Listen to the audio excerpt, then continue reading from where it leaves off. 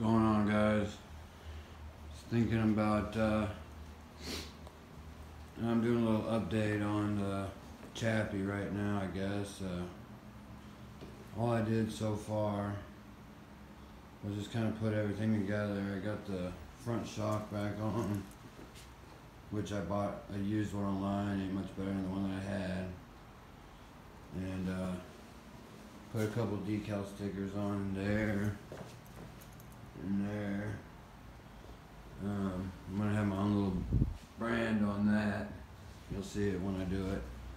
I'm putting that on hold. The electric, or I don't know, the electric stuff isn't working very well. The only thing that's working is the tail lights, and the tail light and the back blinkers.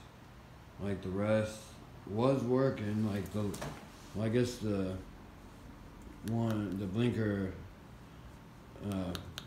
thing right there is working on the speedo, but the oil light was working. The high beam was remember it was turning on my headlight.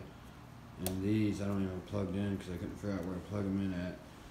The kill switch don't work, and the ignition key doesn't work, but it starts without it all.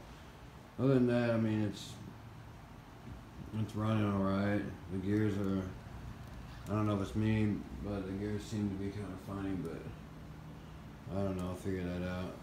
But now I took the motor off my hopper, and I was thinking about, see, right now I have a 50, I guess 49cc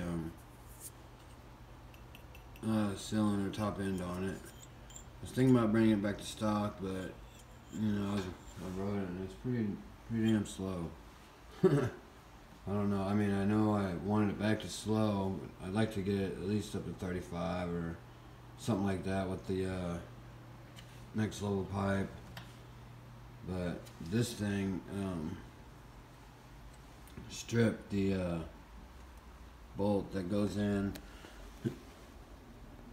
And if, I don't know if you could tell, but yeah, this one right here, I put a thread in there. Like, I made it bigger and then insert a thread, which it worked, I guess. I guess it worked. I'm not too sure. I mean, it started and was running, but it wasn't running very well. Like, it just was kind of slow. But I'm not sure if that's because I just knocked it down to 49cc, but I didn't get it up to top speed anyway. I just kind of rode it around and put it back. But I'm going to open this back up to see if it made any scratches or scores in it or whatever. I want to check my Bison Reed, dang, I forgot the name, the reeds and valves or whatever in it. See if they're opening right.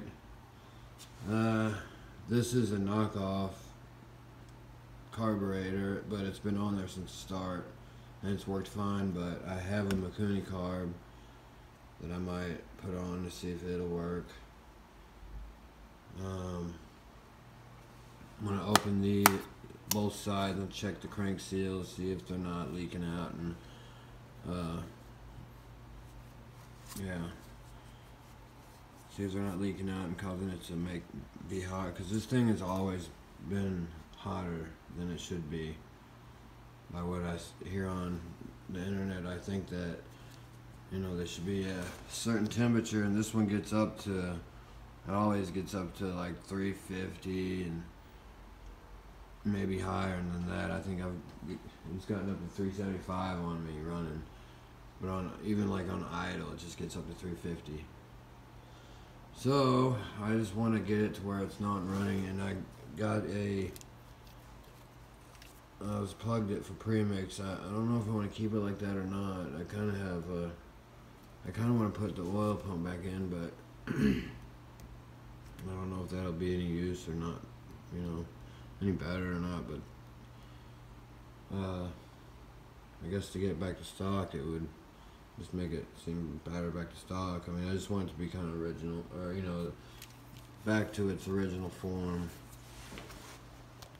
But kinda I don't, though. I'm just kinda thinking about it. I guess I'll just mess with it and think on it while I'm doing it. I might, you know, put some better parts like a Malossi kit or a